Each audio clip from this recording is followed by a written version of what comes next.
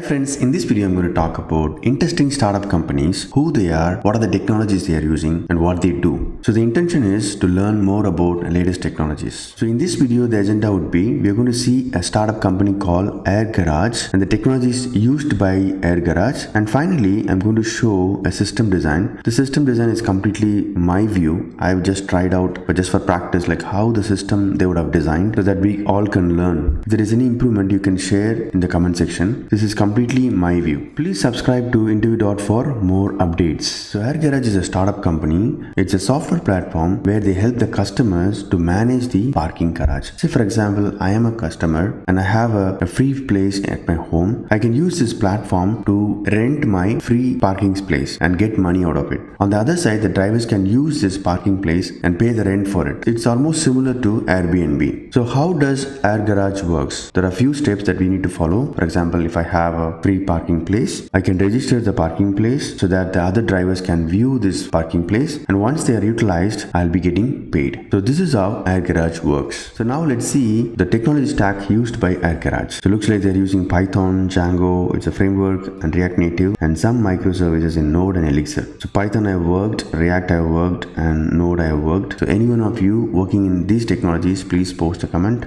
And finally, I just tried to design this AirGarage and my own view. So it's very simple, but actually it will be like a really huge system. Thousands of microservices might be there, but I have just designed a very simple one just to get an idea and practice system design. So AirGarage might have few services. So for example, as an owner, I have a parking place at my home. So what I do, I log into AirGarage and register my parking place so that the other drivers can view them. So whenever the driver comes to this particular location, latitude and longitude, so using this location information, they are going to request for, hey, is there any parking location available in this particular location? So it's going to return a lot of available locations at this particular point, and the matching service will help me to find the correct match parking location for me. So once it's matched, I'll be getting notified. Both the driver and the owner will be notified. Once the parking is done, time is completed, we'll be getting the payment. So this is my view about AirGarage system design. If there are any mistakes or if you want to improve, please post your comments on the comment section. Hope this startup talk series is useful. All the best for your career. Please subscribe to InterviewDOT channel. Thank you.